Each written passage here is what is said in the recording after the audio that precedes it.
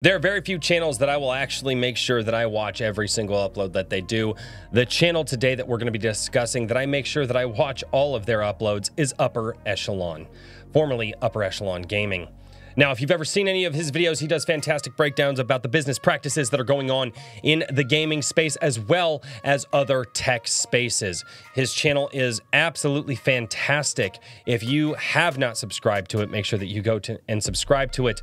But the most interesting thing that he's done lately, in my personal opinion, was a community post that he did the other day calling out the NPC comments section.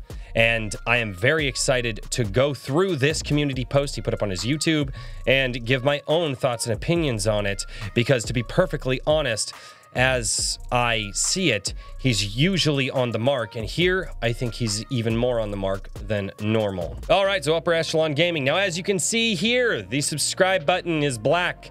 That's because I am on my secondary channel, not my primary channel. My primary channel, I am subscribed to him, but you know what? We'll just click that button right there, so that way my secondary channel is subscribed to him as well. So here it is, 2 days ago. The state of this community is embarrassing.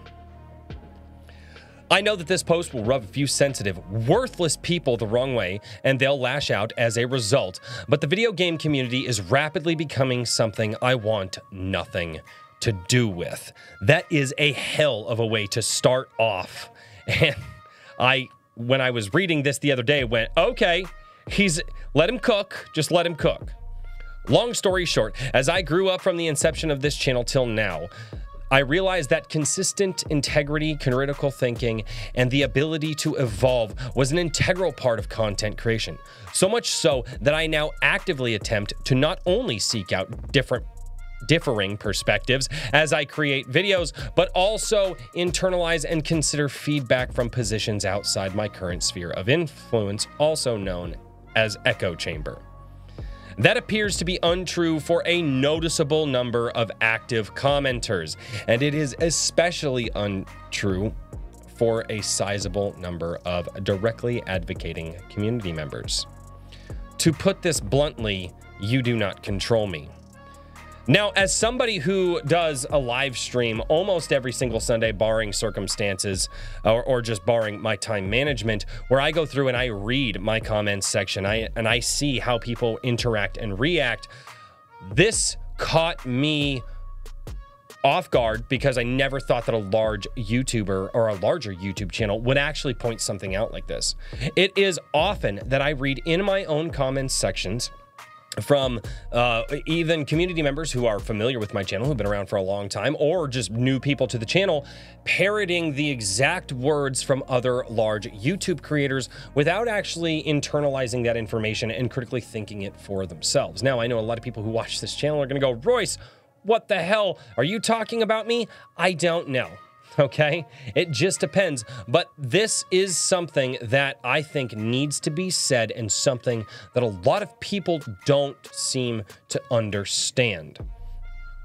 A vocal portion of the audience, however dedicated, does not constitute my moral compass, and it is quite frankly pathetic to me to watch people try and compel my opinions through harassment or misguided feedback, off-platform feedback, when I have no interest whatsoever in talking to you on my personal cell phone. Whoa! Ever.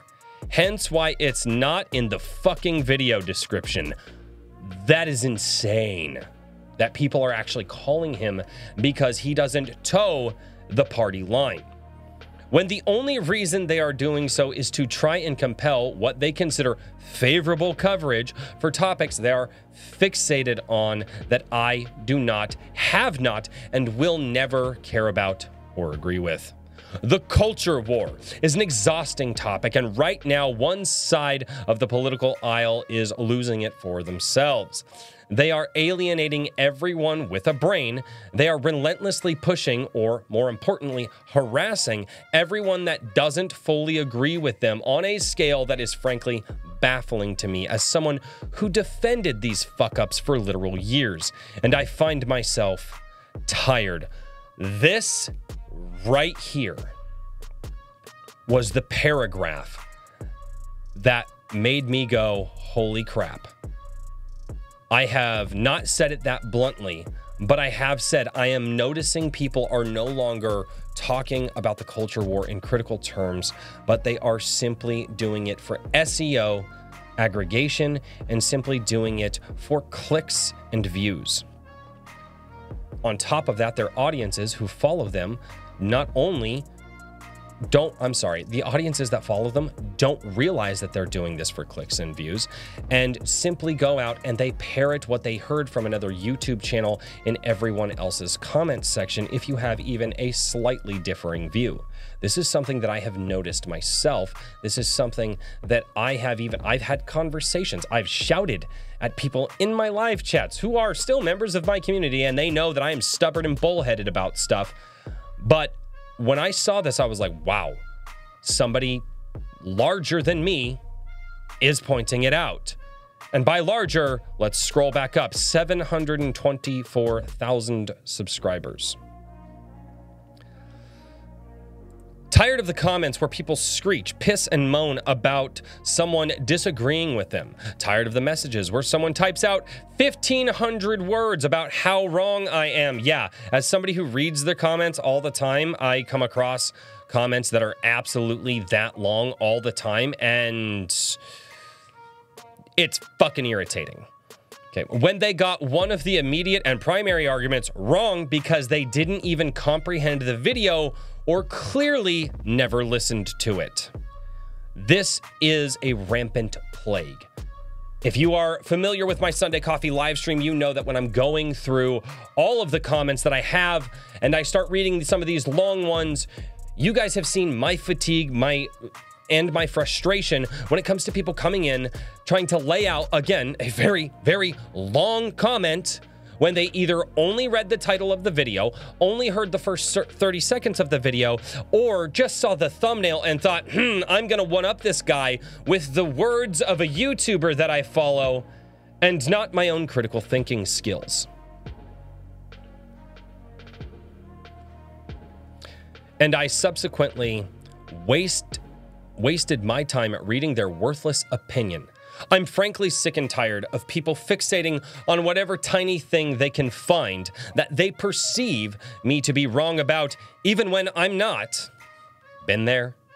And actually, I really, really kind of respect what he's saying here. And I'm tired of sorting through this mentally every day, while I consider what to cover next so that the rabid politically obsessed cult of identity politics weirdos who think that they are somehow fighting for the right side of the culture war will stay the fuck away from me. That's wrong. This is all wrong. I'm rapidly becoming ashamed to exist in the current landscape of gaming. Part of it is clearly my fault, obviously. However, lately, as I watched the division of the world around me, living in America, I find myself wanting to focus on consistency of principle and reasonable criticism. If that's incompatible with YouTube, which it might be as a result of polarization and political brain rot, so be it. But truth be told, I'm not beholden to this, and I'm sick and tired of the extremes on both sides of the political spectrum. Now, this right here, as soon as I read this, extremes on both sides of the political spectrum, what he is referring to here, because a lot of people will come back and they will say, well, only one side is extreme. Well, again, that's wrong. When somebody comes into a comments section and starts commenting things that, again, are heard from various different YouTubers, not providing their own thoughts, most likely because they're incapable of it, but simply parroting the lines of a thumbnail or a video title or the rant that we've all heard 50,000 times from different YouTubers, that is a political extremist. Somebody who doesn't stop to think, wait, what are they saying? Why are they saying it? Why is this or is this not entirely correct? Is there anything correct in this situation? No. They simply jump on the soapbox. It's time for 1,500 words. It's time to write out a really long script for a video that's been posted 500 times from much larger channels. All for the culture war. I have pointed this out to people before in my comments. You guys have heard me shout about it. You guys have heard me shout down a lot of the people who might even politically agree with me, but don't do any sort of critical thinking at all. Again, I did a video a little while ago talking about how DEI and woke didn't kill gaming. And a lot of people had exceptions with that. And again, they parroted the lines from popular YouTube channels and offered nothing of value. Some of you obviously can't fucking handle being told when you're wrong, but you are also the problem. Us versus them only gets you so far. And currently them, the problem in your eyes, is you. If you don't like it, keep screeching. Prove my fucking point. I never thought that I would see a large channel talk about this. Talk about how polarized people are and how most people simply give up their willingness to actually critically think, which I think most people actually don't anymore, sadly.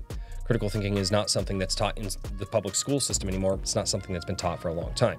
Most parents out there have no idea what critical thinking is, right? The quick emotional reaction is the way to go. That's how you grow on the platforms, all of them. I must emotionally react to everything. I must sit there, try to own people, try to ratio them, and I'm simply going to use the words that other people have told me to use. It's one of the things that I got to a point when I was working with this channel going, wait a minute, am I doing that?